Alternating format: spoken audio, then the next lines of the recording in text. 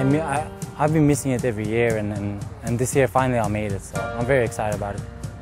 Yeah, I've been there. This is my that time, so I'm really excited. But I'm excited to be there to go and compete. This being my last year as a senior, just want to go there and get that All-American.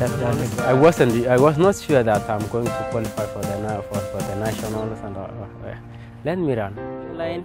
I realized that I ran for 8:37, and I was so happy. And later I realized that it was a school record, so I was so happy of my coach and all those who helped me.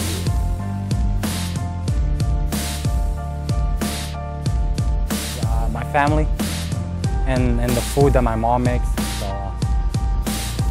What else? that's a typical Moroccan food that we call couscous.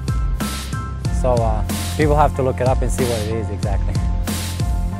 I miss a lot of things, but the most thing I miss is staying with my mom, because she normally cooks for us, and then when you stay. The atmosphere is really good here. It's like we're one big family. I like being in track. Apart from class, I like to come here to track to train with Coach Edman, because sometimes he normally give us crazy things which you don't expect. Like you come here, you don't know what you are doing, so that's the fun thing to do. They have a lot of facilities compared to where I came from, like sports facilities, study. We have a lot of computers. We have a lot of reading resources. Yeah.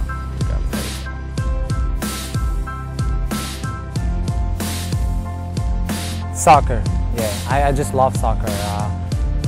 I play soccer in my free time, and I played soccer before I started running. So I can say soccer, though I don't play soccer, but I like watching it. So I like track, but I like watching soccer too.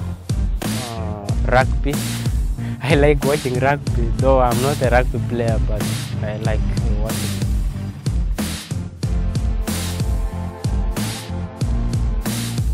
me and the two Bens, I would say me. Me, Soufiane and Ben. Yeah. I think Soufiane is strong in short distance. Yeah, I think so. Oh, I think I can win it.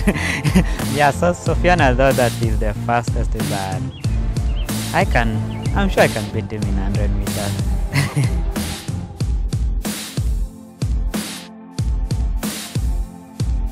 Steeplechase is a race whereby it's 7.5 laps, including barriers, four barriers, and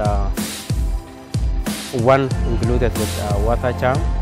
So it's really hard when you watch when you try for the first time, but when you are watching, it's really fun for those who are, yeah. But well, there's a series of barriers with a water jump. It's 35 total barriers, and it's a very challenging event because you spend a certain amount of time up in the air and over the barriers, and the water jump takes quite a bit of technique.